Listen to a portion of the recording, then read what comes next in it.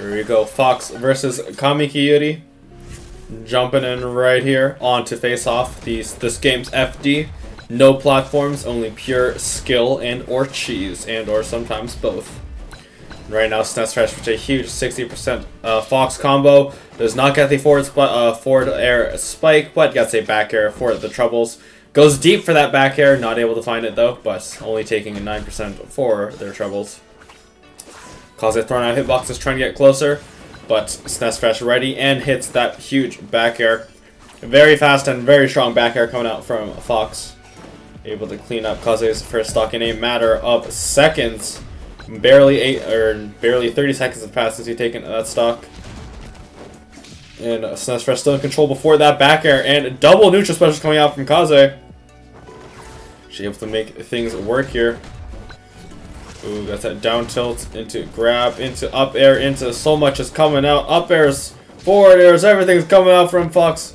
Kaze has nowhere to go but to the blast zone. But Kaze able to find a small reprieve right here. Gets back air, gets shielded into forward throw, into up air. And it's looking dicey. Up air's coming out. And Kaze just in the up air loop. Tries to get a down special counter, but SnessFresh a little too wise for that. I also don't think it quite works on Fox's up air. And now SnessFresh with the Fox loops. And this is looking like a very, very quick 3-stock. Not quite. Hasn't even been 2 minutes yet. Ooh, Kaze gets the side B reversal, catching SnessFresh a little bit off guard. Can Kaze take a stock? Oh, gets the back air, gets parried, forward throw into more up air loops. Kaze trying to find an answer, gets the side B, gets the fastball side B, but not able to convert to a stock. Gets the down special, and that is going to be a stock for Kaze. Kamikiyuri has a very big snowball effect, but SnessFresh has a very long forward smash animation that'll seal the deal. Frame perfect ad, yep. The frame perfect ad really ruining this game number 1, which went decisively in SnessFresh's favor. If you want to catch the rest of that game, well, make sure you subscribe to Shadowx VG on or SDocs or whatever on YouTube, where you can catch this full set and all the Flashpoint sets of Yonder's Past. Shameless self-promotion.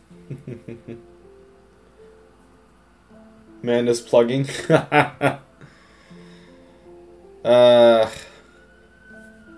It's Flash Party. Everyone's plugging. The game itself is plugging. The game itself sometimes says, "You want a combo?" Nah.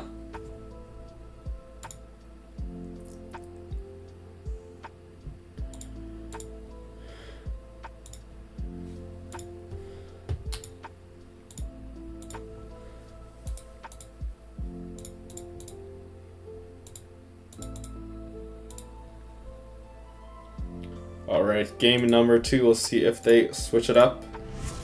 Nope, we're going to run it right back, except on a different stage. Deep Sea Dancing, one of the newest stage added on SS2.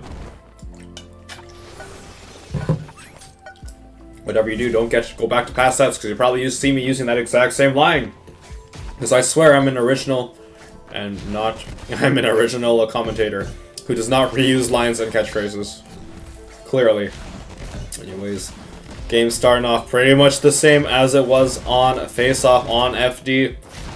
SnessFresh with these loops coming out, tries to follow it up, and actually does. I thought the side B whipping was going to spell doom, but SnessFresh able to get an up air off of it.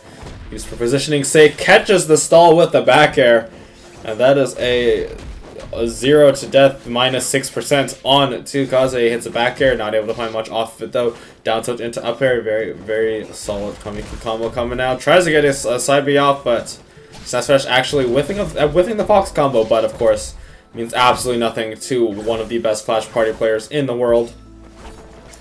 Able to find an advantage state once again catching Kaze in these up air loops, trading the last hit of the side special with, I believe, a back air.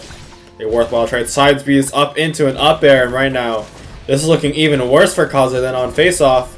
And that's a back air, and it's barely been a minute, and Kaze's already on his last stock of game number 2.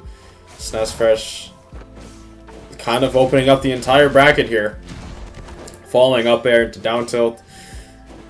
Kaze not quite enough percent for that to confirm. Kaze has a little bit of a lease on life here, but we'll see what they're able to do with it. Down tilt into not quite more down tilts. SnessFresh doesn't have all the Fox combos, but he has enough to make it work. Gets a neutral air. Trying to fit these more up airs, falling up airs, rising up airs, sideways up airs, slantways up airs, down airs, up airs. Everything's in up air. Go throwing out more up airs here. Forward up air, into fourth row, into up air. And not quite killing. And a huge up air to seal the set. A huge back air up air to seal the game, sorry, for SnessFresh. And it's going up 2-0 over Kaze. These games have been very, very dominant. As many Smash Ultimate players would say, Kazuya Mishima. Fox Mishima. And Kaze switching onto the Cookie and Can. That's an interesting pick versus Fox. Of course, Cookie and Can, a very, very proficient zoner.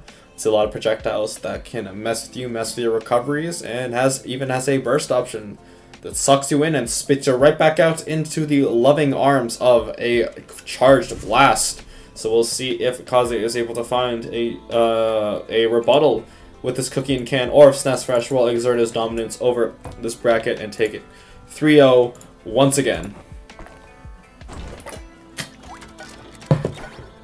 Jumping right into this game 3.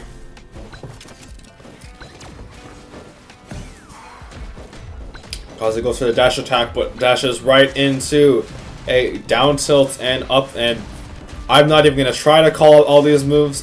Just know that this is called a Fox loop, and it is called a 0 to death on SnessFresh. This counter pick is so far looking very dire. It's looking like it's just easier combo fodder for SnessFresh to make do with, hitting all the down tilts in the world, parrying Kaze's falling back air, saying, I know exactly what you want. You should have stayed. You're a Kamiki Yuri. Your Cookie and Can means nothing in the face of 0 death combos.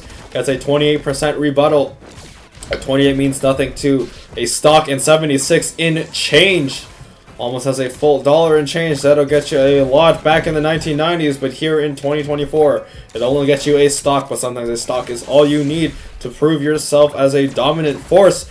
Gets the ledge guard though. Kaze tries to catch an early upbeat from SnessFresh, but SnessFresh knows what Kaze wants, and he knows exactly what he wants, which is a second stock and another dominant showing so far from SnessFresh, but Kaze doing a little bit better. Almost has the first stock off of SnessFresh, throwing out these projectiles, showing what Cookie and Can is a good zoner, and SnessFresh actually falls into the forward smash, and now Kaze has cut it down to only a 1 stock deficit, which still is a pretty big gap to fill, but is not as bad as 2 stocks.